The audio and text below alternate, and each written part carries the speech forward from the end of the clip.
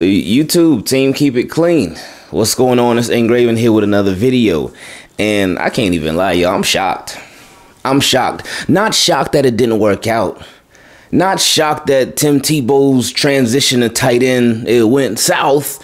But I'm shocked that the Jaguars, they cut him this early.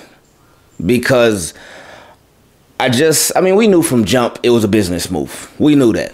Like, you got the #1 overall pick. Jags fans are super excited about Trevor Lawrence, as they should be. And so you want to capitalize on that excitement. Why not add even more excitement to it? Oh, man, Jaguars are thinking about adding Tim Tebow as a tight end. It's like, whoa. What? And then they actually go through with the signing, and it's like, whoa, hold up now. And that was just, and we knew, again, it was a business move. It was a business move that made business sense. And Tim Tebow, at one point, they said he even had the top-selling jersey. So now I guess all those people have throwbacks. Within, what, a couple of months, your jersey turns into a throwback. But shout out to the NFL, shout out to the Jaguars, shout out to Tim Tebow for making that bread. So I'm not mad at them at all for that. But I'm just shocked that it happened this early. Honestly, I really thought that Tim Tebow was going to make the roster. I didn't think he would be their starting tight end. But I thought that he would be a guy that they would keep on the roster, especially, again, them ticket sales, everything. Like, especially in the year where the NFL has to sort of make up for last year because there were no fans at the majority of the stadiums for the majority of the season.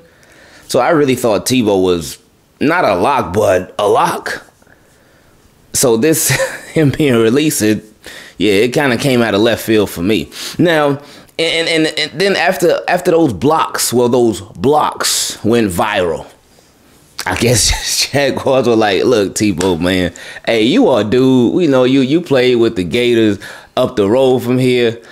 But, I mean, hey, look, man, this thing, after those blocks went viral, this ain't gonna cut it. It's not gonna work out. It's not you, it's me. That's probably what Khan told him.